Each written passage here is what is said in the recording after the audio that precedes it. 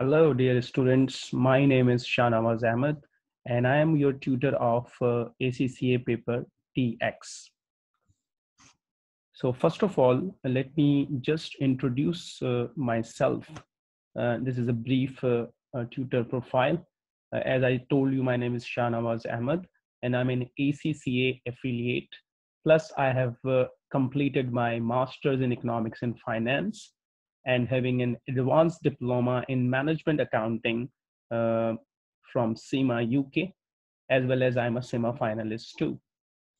As far as the teaching experience is concerned, I'm teaching for the last 14 years of my career and teaching ACCA subjects as well as SEMA subjects plus other professional qualification papers. I'm currently associated with a platinum status college in Pakistan, as well as I'm a faculty member of online lecturers for distance learning. And there I teach paper taxation and advanced taxation. I also teach financial management and financial reporting papers. Now let's move to the introduction of this paper, that is taxation. So when we talk about the relationship between this paper, so there is no prerequisites of this paper available, but this paper is connected with an advanced paper of ATX, which is a optional paper in the professional exams. And this is very important that once you will move to advanced taxation, you should remember all the stuff that you have learned in your taxation paper. Now, these are the relationship between the different components of the paper. Mainly, this paper comprises of the UK tax system and its administration, which is a very brief part of the syllabus, not much important. And then section B that deals with income tax and national insurance contribution liabilities.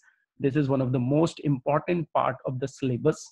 And then chargeable gain for individual as well as corporation, and inheritance tax.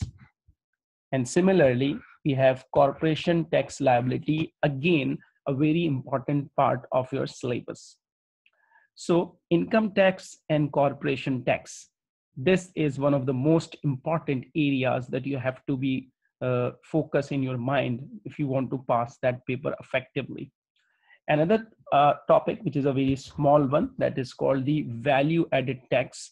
And that is not that much of significance, but there will be questions on all the aspect of the taxation. That means you will get a question on IHT, a question on VAT, a question on income tax, corporation tax, as well as the question on tax administration and chargeable gain. So that means all the topics are mostly interrelated and all important topics are there. You can see that the income tax topic, the corporation topics, and chargeable gain all associated with the value added tax. Now, as far as the paper structure is concerned, you can see that the paper is a 3-hour computer-based exam. Obviously, it's a computer-based exam, so you must know the basics of the Excel, because you have to solve your question on Excel as well. All the questions are compulsory, and there is no choice in the fundamental papers of ACCA. And this particular paper will contain both the numerical aspects and discursive element. If I say that the paper is based on majority on computational aspect, so it might not be a wrong argument, because the paper is mostly based on the numerical aspects, and a little theory might ask in each question. Some questions will adopt a scenario or a case study approach that usually will be related to income tax and corporation tax. Now, there are 3 sections of this paper. Section A comprises of 15 OT questions of 2 marks each. That means section A will be worth 30 marks. And this will be from the whole of the syllabus. It will be any question from IST, income tax, corporation, VAT, any question can be tested here. But as far as section B is concerned, section B is, there are 3 questions in section B and each question worth 10 marks. So the total weight of the section is 30 marks. Now, each question will carry 5 objective type questions. So it is like 2 mark each and 5 question comprises of 10 marks. And there will be a OT case related to each question. There are likely chances that these 3 questions will be related to these 3 topics. That is value added tax, chargeable gain tax, and IHT, that is inheritance tax. As far as the CRQ is concerned, so this section C comprises of 3 questions, 3 constructive response questions, and that you have to solve in the Excel sheet.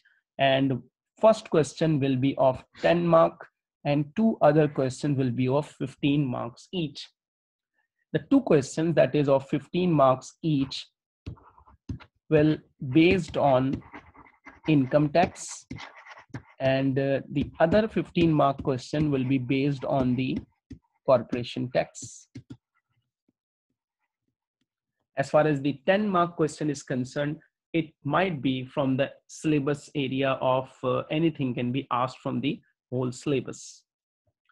Now, as far as the previous pass rates are concerned, you can see that in December 2019, there was a 49% result. And in September 19, it was 51%. In June, it was 52%. And in March, it was 46%. So you can see that the average result will be around 47, 48%. So this is not a bad result as far as the fundamental paper is concerned. Now, the last thing is that this paper is, as this paper is based on the numerical aspects, so it's a bit lengthy paper covering so many issues of taxation. Memorization is one of the biggest hurdle that a student can face. They have to memorize the rules related to tax laws, and retention is ultimate key in order to pass that question, as well as the practice questions, the revision kit and the past papers. The key is that the more you practice, the more you learn the rules, the better is that you can pass it in first attempt. So that is a brief intro related to paper TX. Hopefully you will understand basics of this intro. So thank you for watching this particular video.